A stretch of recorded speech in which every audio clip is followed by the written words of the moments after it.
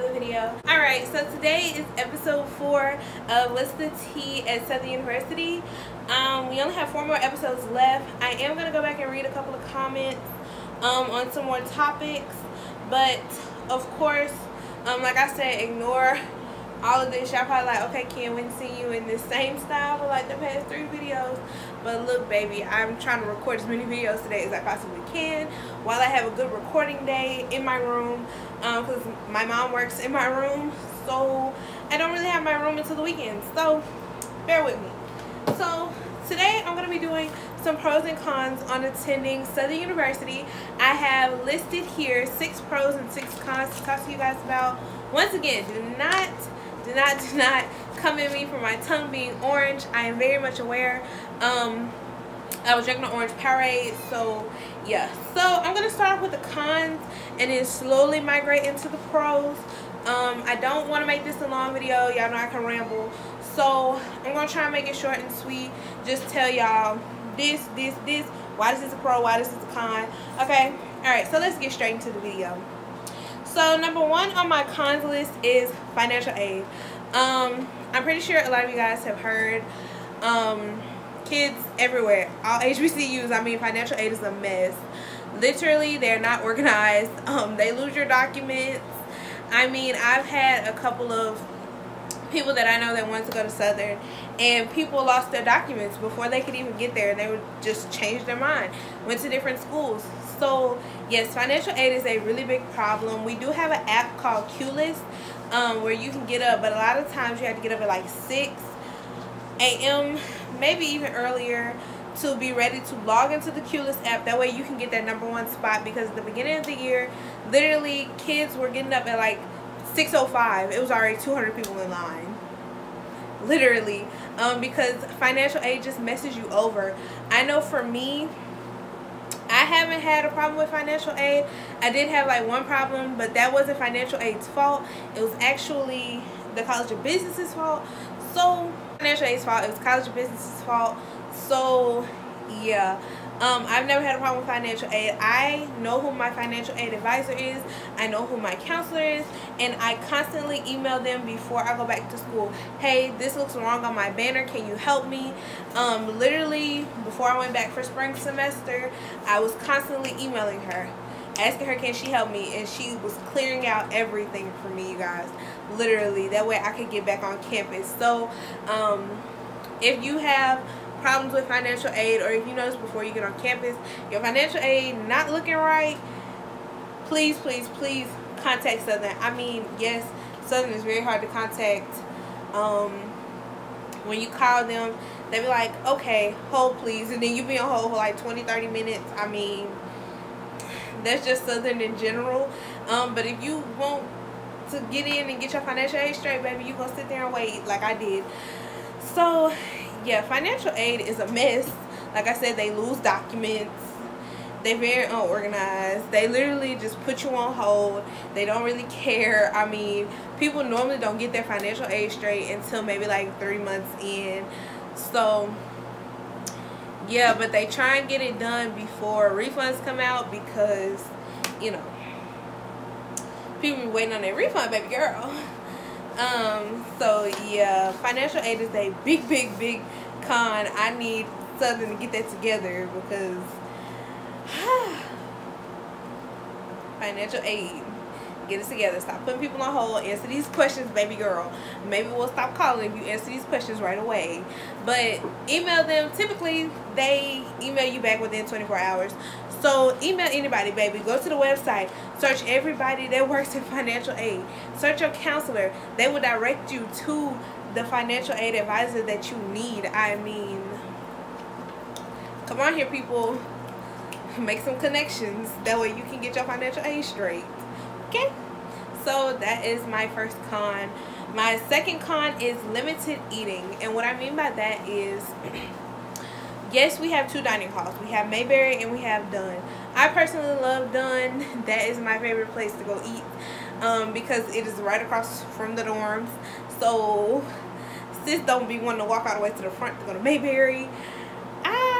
But yes, we do have 2 dining halls, but we also have Um, little other diners where you can go and use your Jag Cash to go eat. Now here's the problem with those.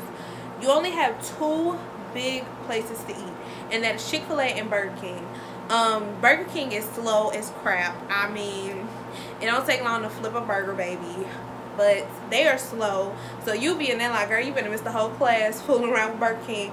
Chick-fil-A, it's not that they slow. They move pretty fast when they want to. They not like the white people. Okay, you know, the white people, they hit you. They get you in, they get you out, and they have a smile on their face. Baby, not at Chick-fil-A at Southern University. Baby, they gonna be sitting up there. Can I take your order? Okay, and what you want to drink? I mean, it's like a McDonald's. It's like being at McDonald's, literally. So it's not that they like slow all the time. It's just everybody and their mama be in the line, like literally the line be wrapped around the Union to get to Chick-fil-A. So that's what I mean by limited eating. There are 2 other diners on the side of Chick-fil-A. One is Home Zone, and there's another one. I don't know what it's called. Yeah, I don't know what it's called. Normally they have like salads and tacos, nachos, all types of stuff over there. And then Home Zone, normally you get like fried fish, macaroni and cheese, chicken and waffles. But I never catch them in time because the times are so limited. And that's another thing when it comes to limited eating. Our Chick-fil-A, at the beginning of the year, it closes super early, but normally it closes at 9. Burger King closed at like 5, and then Home Zone and the other little place over there, they close at 3.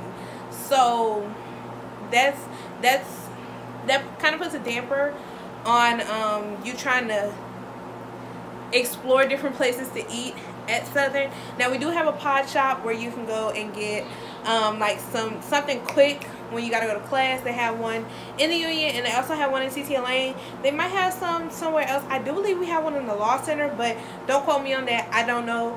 I've only been through there like one time, but I know for sure in CT Lane because I stay in there, and I know for sure in the Union because I be in there too. So yeah, but that's something like quick. Like they might have like some sandwiches already made, some Lunchables, chips, drinks. They have like little freezy, icy things. But the only way you're gonna get one of them is you go to the one in TT Lane, because the one in the Union, theirs gonna never work. But yes, when I say limited eating, I mean we have limited places for you to eat and also limited time. As far as Mayberry and Dunn, Dunn doesn't open until about the middle of the semester, so you just gotta stick with Mayberry all year, basically. So Mayberry is open, I do believe at 8. They open from 8 to 10, and then they take a break. They open back up from 11 to 2, take a break, and then they open back up from 4 to 8. Yeah, 4 to 8. They open from 4 to 8. So after 8 o'clock, you screwed. I'm sorry. You're screwed. The best thing I can tell you to do, have some food in your room or go to McDonald's. I don't know. I don't know what else to tell you other than that, because everything closes super early, and that's on Monday through Friday with Mayberry and Dunn. But on the weekends, on Fridays, Dunn is never open. Dunn is never open on Fridays, so it's only Mayberry. And Mayberry is open from 11 to 2 on Fridays. They might be open at breakfast time, but I don't remember. But I know for sure 11 to 2, and then from 4 to 6, 4 to 7 on Fridays. And then Dunn and Mayberry rotate weekends.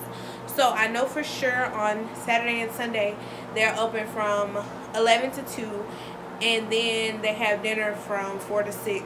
So after 6 o'clock on the weekends, once again, you're screwed, because a lot of kids, we stay up late. I mean, nobody really goes to sleep at no 6 o'clock. I mean, who goes to sleep at 6 o'clock? But it's like the people that we have Bark or something like that. We don't have like the same food providers as like Grambling and stuff like that, so we can't stay open as late when it comes to cabs, and we have limited budget money, so we can't just sit up here and extend our cab hours because who is going to pay the people to stay? And if they do that, then your tuition is going to go up and somebody's going to be mad. I mean, it's a whole lot of. So yeah, limited eating is a huge con. Especially like for me and my friends. I know for sure we went to like McDonald's 25/8 or Raising Cane's because it was just a big problem. So yeah, that's another con. I kind of mentioned 2 and 3 in the same thing, because I said for 2 that was limited eating, and for 3 was the cab, which I was talking about the time. So I've basically summed that up. 4, having a car. Okay, having a car has its pros and its cons. I do recommend that you do bring your car on campus if you are able to, because just in case you want to go anywhere out of campus, you will be able to do that because you have your own vehicle. You don't have to depend on anybody else. But here's the con when it comes to having your car. For one, when you get your car, you have to purchase a parking sticker, which is like $45. Okay, and purchasing your parking sticker depends on where your residency is. So they have different labels that you put on your car. So for where I was staying in Shade. So if you stayed in Shade, Toddy, or Jones, or you lived in the apartments, you had a red tag sticker, which means that you are only allowed to park in the back. Okay? So then, if you stayed in the front, you had a green one. So which means you stayed in Gadsden, Bethune, Bradford, Reed. You lived in those, you had a green sticker. Do not take a chance driving your car to get to class. Walk. Okay? I know it's hot outside. I know you're tired. I know you don't want to walk. Or, oops, I'm late for class. Walk. You're already late. So, what it is, what it is. But walk. Do not take a chance driving your car to class, because SUPD is quick to give you a ticket. I mean quick, right off the bat. I know one day we were at practice. It was like 8 o'clock, and they tried to get my roommate, and my roommate was like, well, I'm only here for such amount of time. She's like, okay, but you need to move your car. So yeah, they be trying to get you. There's also commuters parking lot, which is back there by the stadium, and there's also another parking lot for commuters as well over there by Bethune, which are for kids that don't live on campus, so they get a special sticker as well. So yeah, you just have to be really careful when you try and drive your car on campus and park it anywhere. I know we would go to the Union or anything like that. Normally after 5 o'clock, that's when you can like drive your car up there to like the Union parking spots. But as far as anywhere else, like driving to somebody else's dormitory residency, you have to be super duper careful when it comes to that stuff. Make sure that it is after hours. Yeah, because if you park in any of those other parking spots between 8 and 5, they will ticket you for sure. No cap. I mean, and tickets, they pile up, and a lot of the times you don't know that you have a ticket fine until your like fee sheet comes up at the end of the semester, or it's time for you to graduate, and they're like, okay, well, we can't let you graduate because you have a fine. A fine for what? Parking tickets. Like, you just have to be super careful. A lot of times you can't drive your car anywhere else until after 5 o'clock. So yeah, like I said, it has pros and cons to it. You just have to be super duper careful. So next, limited space. Oh, okay, I know what this means. I was like, limited space. Okay, when I say limited space, this year we had buku freshmen. It was buku SU23 when we came in, so that put a damper on all of the residencies. I don't know how much a dormitory can hold. I know each floor there was 6. There are 6 rooms per floor. Okay, there are 6 rooms per floor times 8 residencies. So there are 6 rooms on the floor. So you multiply that times 6, because there are 6 people in a suite. 8. Oh my gosh. 8. Oh my gosh. I am so glad I'm not a math major. I would be flunking. 8. There are 8. I knew that sounded wrong. But there are 8 people per suite. And then you have to multiply that times 3. So that is how much the residency feels in both Shade, Toddy, and Jones. So let me see if I can do that math. So, okay guys, so I realized I did the math totally wrong for this. So there are 6 suites on each hallway.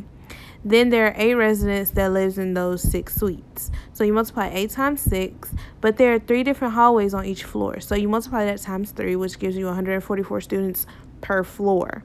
Multiply that by 3, which gives you 432 students per dormitory. Then you multiply the 432 by 3, which gives you 1296.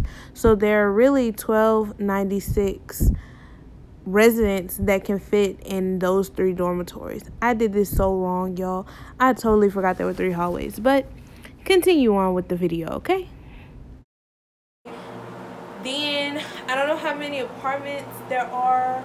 I don't know how many residents can stay in Jones, Gradison, Reed, Bethune. I don't know, but I know for sure that it was so many of SU-23 that they had to move a lot of upperclassmen off of campus. So there's very limited spacing at Southern. I mean, and I don't know, because a lot of kids, they put in their housing and they're not even going to Southern, and so it's like you're taking someone else's opportunity to live on campus. And you're not even coming to Southern, you're not even fully committed to Southern. So now they're having to stay on LSU side, and if they don't have a car, they have to wait on the shuttle to come and get them from LSU side. I mean, it's a complete mess. So Southern has limited spacing when it comes to housing. So if you are not fully 100% committed to Southern, I don't know what to tell you, because I don't want you to be too last minute doing your housing, but you also don't want to take somebody else's opportunity away from them to live on campus, because you're like, okay, well, I guess I might go to Southern, but I might go to Alcorn too. You taking away somebody else's room. So yeah, Southern has limited spacing. That's another con. And my last con is the roads. So if you have ever been on Southern University's campus, you know, trying to get back there to the back, go to roads is towed up. Like, you be bobbing and weaving and bumping and grinding. I mean, you better tow up your whole car fooling with Southern. And don't let you have a small car. Like my roommate, she had a bug. Bruh. You had to be so careful. And people be driving so fast, especially coming from the back. And it's a lot of curves. So, like, you have to be careful going around the curves, because you don't know if somebody else is coming. Please, the roads are a mess. So just be careful if you do have a car. Even if you walk in a class, I mean, I stepped in a couple of potholes, almost fell, broke my ankle. You just gotta be careful. I mean, that's everywhere on Southern's campus, except like in front of the Union. I think that's the only place that has a really good pavement for you to walk and drive on. But other than that, if you're driving anywhere else, baby, you're screwed. So don't be skirting your car, because you're gonna be screwed. Okay? And also, another thing about the roads, when you're going into the back, it's a dip back there. When it rains, it floods. And that floods really bad right there. So be careful. Be careful driving through there. You don't want to mess up anything in your car, because you're trying to zoom past the water. Okay, I think that is it for all my cons. I am kind of thinking of something as I'm going along. I think another con for me would be game day. Game day is like, it's a mess, because they block off a lot of roads. You cannot drive. You have to walk to the football games, unless you can just luck up and get your parking spot. But 9 times out of 10, you're gonna get ticketed, so it's best for you to just walk anyway. So yeah, you do have to walk to the football games. I don't know, that's a mess. Game day is always a mess, because you try and get over there, and then when it's hot, you know, you gotta wait in that long line, and then they gotta check you for all this and all that. It's a lot. So game day, that's another con when it comes to game day. I mean, game days are fun, don't get me wrong. The food is expensive, I will tell you that, but that's any college campus. Food is going to be expensive when it's game day. No, you don't get a student discount, baby. You got to pay, period.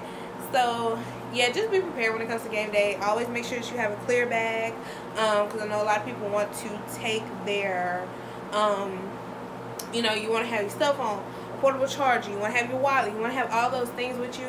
Please make sure that you invest into a clear bag.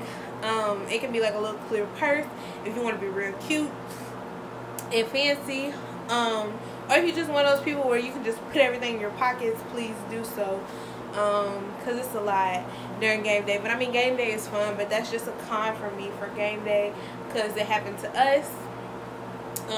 Another con at Southern is it rains a lot, and Southern can't help that. I mean, that's just the weather in Baton Rouge. You just have to be super duper careful going to class, stuff like that, because it rains like crazy. Another thing, do not wear Crocs in the rain. I didn't wear some Crocs in the rain and almost killed myself out there. So yeah, I mean, that's another thing.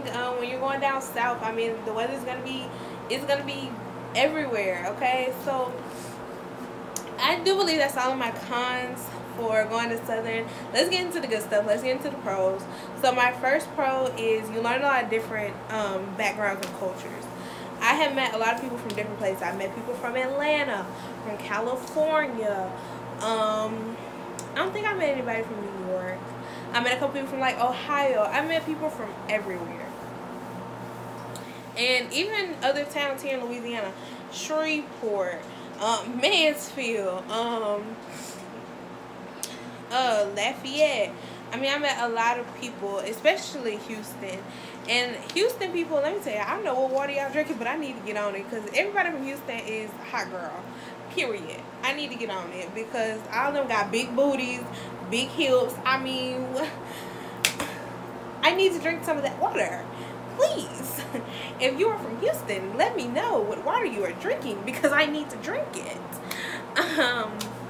But yes, you do learn a lot of different people's backgrounds. Like I told y'all, my friend, my roommate, she was from Mansfield. She tried to teach me how to Zydeco. When I was in different group chats, you know, different people's perspective on respect and like the way that they talk. Some things they mean to come off as a joke, and it might not come off as a joke to you because that's not what you're used to. I mean, you just have to kind of know the different backgrounds. There was a girl from Lafayette. The way that she talked, it make you seem like she talk with an attitude, but she really doesn't have an attitude. That's just how she talks. Like, you learn different backgrounds and different types of cultures from different people, even from your teachers. I mean, I had a teacher that was always talking about his name because it was like the name of a phone. So you learn a lot of different backgrounds, different cultures, and you also learn how to communicate with people like that, because once you understand, like, they're not trying to come off rude to you, then, you know, y'all can really gain a connection, gain a friendship, whatever you want to call it. I met somebody from Missouri. If y'all don't know, Justin, the founder of Stump and Shake at Southern University. Founder of Stump and Shake at Southern University. Me and him became really good friends. And, you know, just the way that he talk and the way that he come off, like, he's somebody that you can talk to. He gained a lot of friends from Louisiana. And he also learned how to talk to people from Louisiana. You know? So, yeah. You just learn a lot of different backgrounds, different cultures. You learn how to really talk to people and how to understand their language. Okay, so I did put on my pros list about the calf. Y'all already know I did a con on our calf, but here's some pros. They are very, very, very, they have a different menu option for everybody. They have, you know, your normal, what you eat, like the normal menu, which is like your home, kind of like your home zone foods, fried chicken, you know, whatever. They have that over there. They also have pizza. They have they have international foods. They have foods for people who are vegan. You know, they have desserts. Then they have like the grill. Then they got stir fry. I mean, they're very different. They have different varieties of foods for you to choose and pick from. So that is one pro that I love about the calf. You don't always have to eat every day. Everybody doesn't always have to eat the same thing. You can always go here, there, and everywhere, no matter how many times, just to go and get you something different, something to eat. One thing I will say, and this is also a con in the calf, maybe the ice cream machine stay broke. So, but yeah, they do have a lot of different varieties of food options for you to choose from. So that is another, that is a good pro when it comes to the calves. And when I say calves, I'm talking about Dunn and Mayberry. My third pro is it makes you feel like you're at home. Honestly, I was scared to go out to college. I thought I was going to get homesick very easily, and I didn't. I mean, the people that I just really hung out with, they were kind of like family to me. I don't know. It really just feels like home. It feels like you back at home. It's just you in a different environment, and you just have fun. Like, you just feel very at home. And even, like, when it comes to adults or it comes to alumni, they are so sweet. They're so nice to you. They're always willing to help. I mean, they always have a smile on their face. So it feels just like home to me. So that's one good thing I can say about Southern. You're going to feel like you're at home, okay? Unless you just make the experience awful. If you just relax and just soak in the moments, it feels like home. 4, the experience. I had a wonderful experience attending a HBCU. If you have watched episodes 1, 2, and 3, I did mention that I went to a private school, and I also went to a PWI for high school. So I'd never been to an institution where it was just predominantly black children. I've never experienced how many people you can connect with. Like, at PWI, is you all on your own. Okay, you are all on your own. Even in high school, even when I was in private school for elementary and middle school, you're on your own. Don't ask us for help, because guess what? I don't know what to tell you. You know, so when you're at an HBCU, you can always ask anybody for help. I mean, anybody. You can ask anybody for help. People are always there for you. I mean, just the experience of going to an HBCU, that's why it makes you feel at home, because everybody makes you feel loved and they make you feel at home, and they care about you. So yes, the experience, A1, okay? Next, I said that they're very resourceful, and I told you guys this in episode 1 and 2. Southern is very resourceful on campus. You have all different types of activities. You have all different types of activities where they introduce you to new people. If you spend time with certain people that spend time with certain people, then you gain better connections. I mean, I spend time with people who know people from the SGA office. One of my friends is sophomore class president, and through him, I was able to meet people in the SGA office. I mean, you just gain better connections. And when you do that, that helps you to gain different recommendations. When you are trying to do different things and you need a letter of recommendation, okay, you know that you have so many people that you can go to for that when you start using your resources, you guys.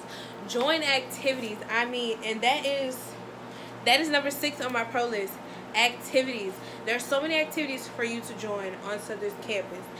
They have different activities within your department for your major. There are activities outside of that. They have different things that you can join, like C100 when you get to that certain level, because I think it's some requirements. You can join like C100. You can do GWGA. You can do SGA. And there's some other things that you can do for boys. You know, you can try and join MedFed, which is through SGA, of course. A lot of things are through SGA, but not everything. You can join different pageants. You can join Dorm Queens. You can join the Miss Omega Psi Phi pageant, the Miss Black and Gold pageant, the Miss Crimson and Cream pageant. They have a Mr. Crimson and Cream pageant. I mean, They have a Mr. Freshman pageant. It's so many things that you can join at Southern. There's no reason why you should not be in at least one activity after your first semester on Southern's campus. They have NAACP. I mean, it's just so many things for you to do. And also, if that's not enough, and I know for sure, you know, if you're into dance, you can do Golden Blues. You can do, you can try for dolls. Anyway, you can, if you love music, try to be in the band. And for anybody that's like, okay, well, I can't dance because I'm not the right size, I don't meet the requirements, or if you want to be a cheerleader, you can be a cheerleader. Or if you don't meet the requirements for that, guess what? You can go right over to Stomp and Shake. He takes people no matter the size, your shape, your skin color, male or female. If you want to do it, do it. I just might try out, because I mean, I've been around them enough to understand, like, even if you don't know how to do Stomp and Shake, he will teach you stuff like that for you to join. Join something, guys. Okay, for you incoming freshmen, if you are interested in Stomp and Shake, he is having tryouts this fall for all incoming freshmen. Okay, so if you're interested in that, I'll put their social media right here. That way that you guys can contact him if you need any more information. But guys, join something. There's always something for you to join, which also gets you closer to those resources that you need, you guys. I just can't stress that enough. Because I feel like had I did more than, you know, just the little stuff that I did, I could have gained so many more connections. And just had so many more options, so many more resources. So when it comes to things like that, join.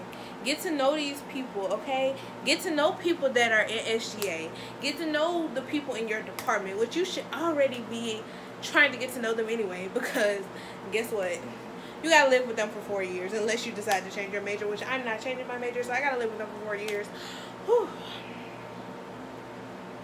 So 6 lane don't make no sense. But yes, get on everybody's good side. Don't be one of those bad kids, because then your teacher's gonna recognize you and they're not gonna want to help you. They're not gonna want to get you a letter of recommendation, because guess what? You were being bad. But that's not your part. You need to be a good child. But yes, get in something, because that will help you gain more connections, which will help you have more resources to use. But they also have more resources even as an incoming freshman. They have like first year experience. They're very first year, second year experience. They're very resourceful. It's something else. It's something else. I cannot remember, and we talked about it. I cannot remember, but it's something else that'll help you around campus if you just having a lot of trouble. So yeah, that basically sums up 5 and 6. But other than that, I mean, Southern is great. It just has a few little things that they could tweak, which I know that they're in the process of trying to tweak them. So I'm not really worried about it. But yeah, you guys, so that is the end of episode 4. I hope you guys enjoyed this episode. We have 4 more episodes left to go. Tired. So yeah, you guys, make sure that you like this video, comment under this video, and also subscribe to my channel and turn on post notifications so you can be notified every time I post a new video. And I will see you guys next Wednesday for episode 5. Bye guys.